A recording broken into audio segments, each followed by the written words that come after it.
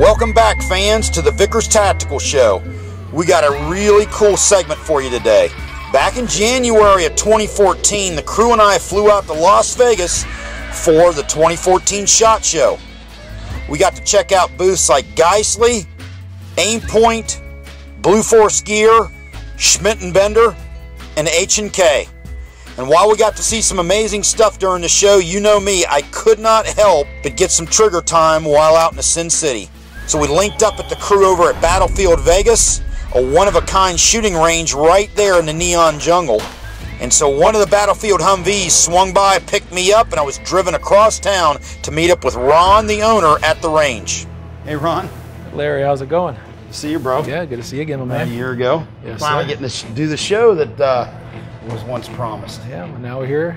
How long has Battlefield Vegas been up and running? 15 months now.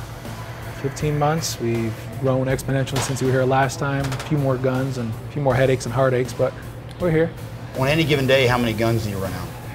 We're running probably, I'd say we're about 200 customers a day at the very least. Wow. Yeah. That is smoking. Number one most popular machine gun? Uzi. Uzi, really? Yeah, we've AKs, Uzis, and M16s, but because of the movies, everybody wants to shoot an Uzi. No kidding. Yep. Wow, I would have never guessed that. I would have guessed either an AK or an M4. You would think, trust me, but those Uzi mags are lined up all day long. Cool. You get a lot of belt-fed rentals? Oh yeah, 240, 249, M60. 249 is probably the biggest belt-fed rental just because it's a lot easier to handle. Good deal. Now, when you started out, how many guns did you have for rent versus now? When we started out, we had a little over 100, and now we're about 350 now. Wow. Yeah. Well, you've really grown. Oh yeah, we got a tank out there now. We've got a half-track rolling since you've been here last. Good deal. Now, I understand my crew did a little research, and you got a couple Sturmgeweers with issues. We do, and that's where I was hoping your expertise would come in handy here. I've been thinking about it, and I might be able to shed some light on it, maybe give you a suggestion on how to get them back up and running. Yes, sir. Cool. Yes, sir. It's a classic weapon. It needs to get back up and running. Absolutely. I mean, I'm all about the Sturmgewehr. I Yes, love sir. the gun, but at the same time, it was designed and developed and fielded in an era where, frankly, the guys using the gun were somewhat expendable, and they weren't counting on using them at rental ranges, I'll tell you that. Yeah, no Russians here, so. Let's check them out, bro. Yes, sir. Let's do it. Good deal. Come on back here.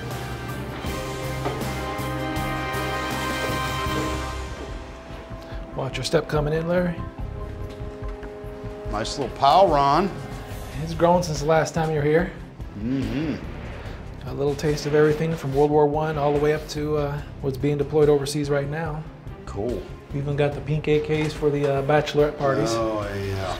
Whenever we have a bachelor come through, we tell them, since this is me pushed around by a woman for the rest of his life, get used to it now. Yeah. So we make him shoot the pink AK. Yeah, absolutely. Good call.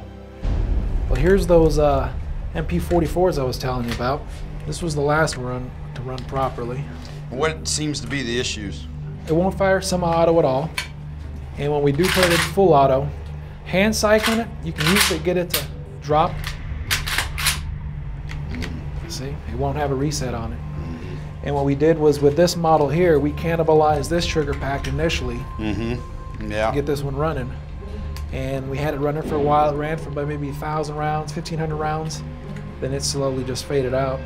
And we get so many customers that come in here that are history buffs. They want to get their hands on a real MP44. Well, this kind of goes back to a good friend of mine named John Miller. I don't know if you ever heard him or not. He's in Marietta, Ohio. Well known in the Class 3 community. And he told me, you know, that really the weak link to these was the trigger mechanism. If you shoot them a lot, they break. And on his recommendation, when I bought mine, I got a spare trigger mechanism because of that. I don't shoot it anywhere near like you guys do, so I never hope to break parts.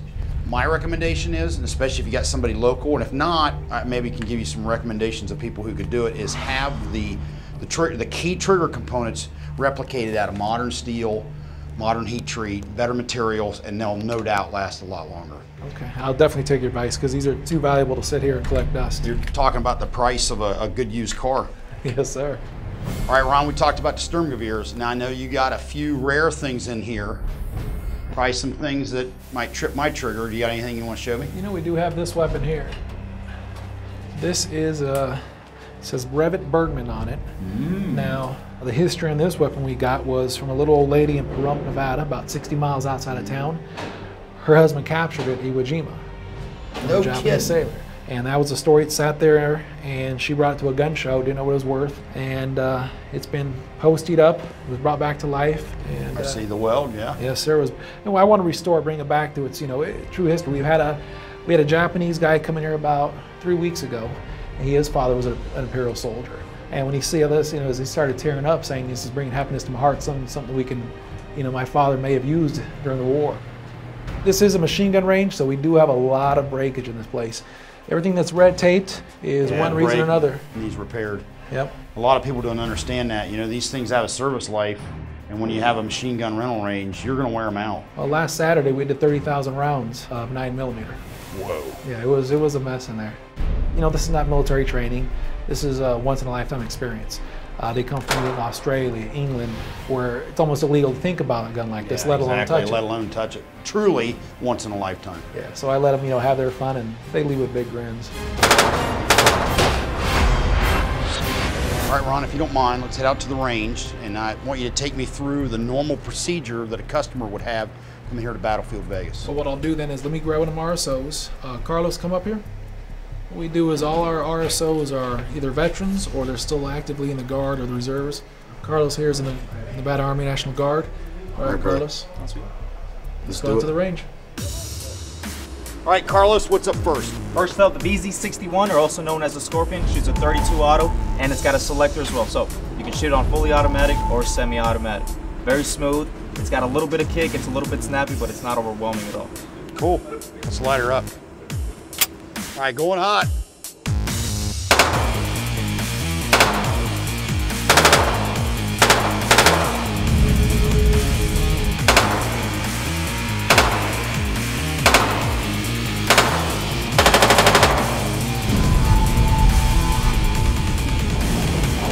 All right, Carlos, what's up next, bro? All right, so up next we got the PM63, good old Makarov round, 9x18, open bolt, fully automatic.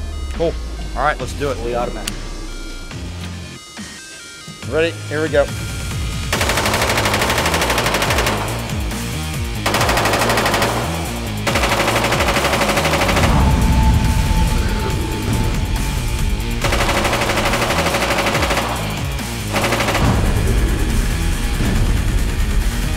All right, Carlos, last up, M2 carbine. M2 carbine just came a little bit at the end of the Second World War, 30 cal, semi-automatic, and full auto as well feature. 30 round magazine, and it's a very, very lightweight weapon. Cool.